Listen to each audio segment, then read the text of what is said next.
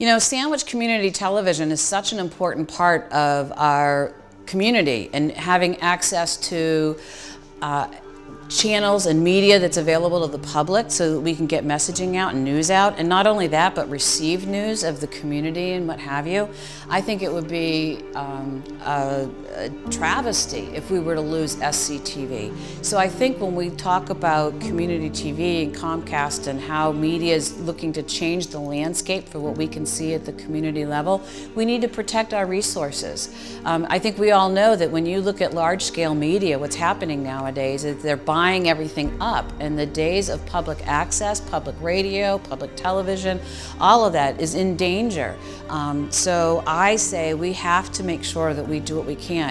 Can you imagine going through your channels and you're not going to be able to see what's happening at the school? What if you don't have access? We have a lot of elderly people who care to see what's happening at the selectmen's meeting.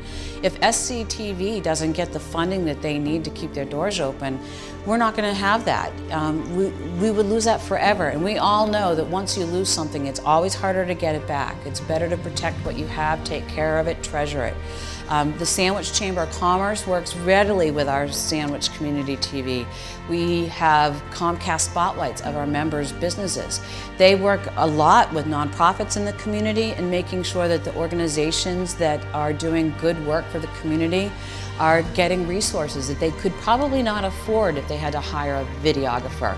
But if you call SCTV and talk with them, they're happy to work with you and be able to give you content that you need to draw people to Sandwich, to the place that we love, and making sure that we all have what we need to talk to one another, to communicate effectively. Let's protect our resources, and definitely public TV is one of them. So I really, as the Teri Stanley, the Executive Director for the Sandwich Chamber of Commerce, please, please, please make sure that we keep Sandwich Community TV on air. Thank you.